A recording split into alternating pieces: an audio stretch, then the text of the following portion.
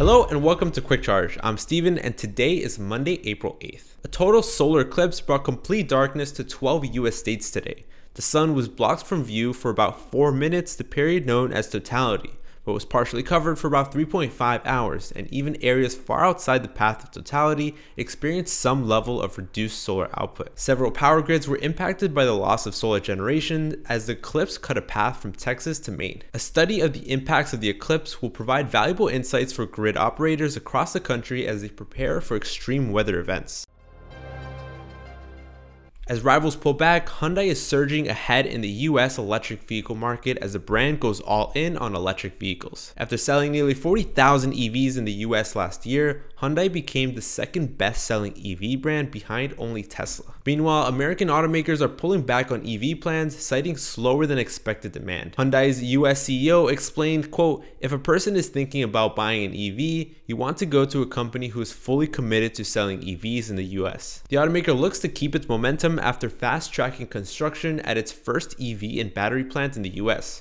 With its vehicles produced in the US, Hyundai expects to qualify for the $7,500 tax credit. Hyundai is taking advantage of arguably the auto industry's most significant transition while staying focused on the future. The company aims to be one of the top 3 EV makers globally by 2030. By going all in on EVs, Hyundai is positioning itself to outpace the competition. As a sort of public business plan, Musk has been releasing Tesla's secret plan blog posts to describe the automaker's product plans. Let's take a look at how the execution of the Tesla Secret Master Plan Part 2 is going 8 years later. The first point in the plan was an integrated solar roof battery product. Tesla did build Solar Roof, but it hasn't been the success it thought it would be, at least for now. The second point is about having EV models in all segments of transportation. Tesla launched the Model Y, which has become the best-selling vehicle in the world last year, as well as the Cybertruck. Tesla predicted that a cheaper vehicle than the Model 3 would be unnecessary. However, Tesla badly needs cheaper vehicles right now to stay competitive in the current EV market. It has invested in its next-generation vehicle platform, which is expected to support a $25,000 EV. In addition to consumer vehicles, Tesla planned for a heavy-duty truck and high passenger density urban transport. Tesla semis are on the road today, but Tesla only deployed a few electric trucks to its own fleet and a single client. The automaker is currently building an expansion at its Gigafactory in Nevada to build a semi in high volume. As for urban transport, Tesla has never publicly commented on it, but a video of a Tesla prototype for a people mover at the Boring Company did leak last year. As for autonomy and sharing, they are dependent on Tesla developing full self-driving. Musk's predictions were careful about timelines, emphasizing that the software will take much longer than the hardware. With the recent release of FSD V12, there has been hope that Tesla could finally deliver full self-driving,